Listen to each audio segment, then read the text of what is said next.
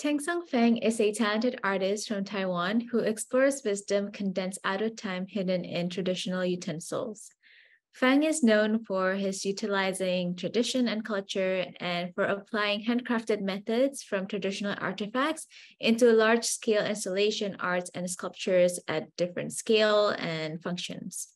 And with the many of his renowned works for big brands such as Apple, Nike, Aesop, Hermes, and many others, we're happy to have Cheng-Tsung Feng himself today, and we will be conversing about the wisdom beyond craftsmanship. So thank you so much for being here. Hi, everyone. Will you first tell us about your background and about the studio? Hello, everyone. I'm Cheng-Tsung Feng. I'm an artist from Taiwan who runs my own art studio. And my studio focuses on creating installation art, sculpture, and I also collaborating with various clients such as Hermes, Louis Vuitton, and Ritz-Carlton. That's amazing. Admired your work from a long time ago and would like to know, Thank you. How would you describe your design approach and what inspired it? My work approach is rooted in traditional crafts. I'm so fascinated by the wisdom and knowledge that is hidden in handmade craft items.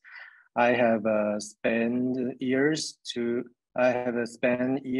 traveling to different rural areas and towns to learn how to make traditional crafts from craftsmen, such as I went to learning how to making bamboo baskets, steamer, pepper, and wooden chairs, and so many different kind of items. And through this process, I have discovered many excellent stories about how we use and transform the natural materials and how we handle special tools and how we use them. Wow, that's great. Learning firsthand. So what is craftsmanship to you? I think craftsmanship to me is a treasure and legacy. I try to tell these old stories through my own voice, my hands, and my profession and my artworks. So with that, how have you balanced traditional craftsmanship with innovation and technology to make it adaptable to such changing and dynamic society? Actually, I didn't think too much. I just trying to balance traditional crafts with innovation and technology by researching and learning traditional craftsmanship by hand. Before I begin creating something, I see traditional craftsmanship as a package of process and knowledge. I like to recall the entire process through the photos and then organize them into a table sheet. I usually label them by 3 different colors, like green for foam, and pink for material, and yellow for method. By this way, this allows me to see the entire process clearly, and I can link and shift and change, and also innovative possibilities based on the original. How do you promote the cultivation of culture and tradition in your studio and your works? In my studio and works, I promote the cultivation of culture and tradition by ensuring that all of our works are based on traditional making processes. Two of my significant works, like a fish trap house and nesting plan, can amplify this. Will you share the process or about them? Like a fish trap house is began in 2019. It was inspired by the traditional fishing traps of the indigenous South tribe at Salmon Lake. It's a very famous place in Taiwan. I have created 7 pieces of this series, with the latest one in Longhouse Reserve. It's a sculpture garden in Eastern Hampton of New York. And the next one would be in the Coronet Theatre. It's a dance theatre in London. And the nesting plan, which began in 2019, it explores the craftsmanship of animal nesting, specifically the gray-cheek fovetta. It's some kind of bird from Salmon Lake.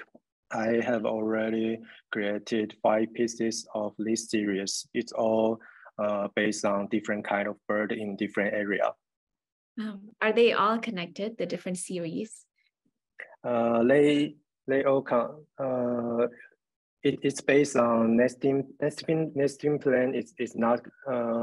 I went to a different place to find their special bird and learn from those kind of bird how they nesting, and I make a different workflow in different area. That's amazing.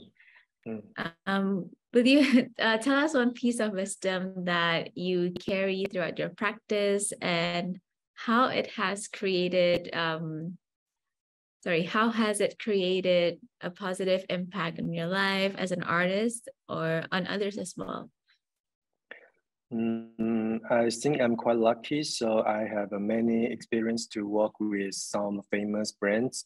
I carry throughout my practice is that when working with them, I always create a work based on tradition and use their resources, popularity, and platform to deliver my work and tell all stories within it to a wilder audience.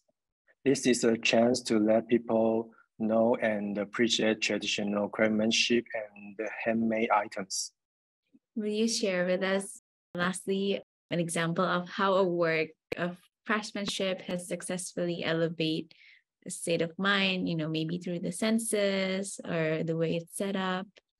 Okay, I believe that all of my works elevate the state of mind through the senses.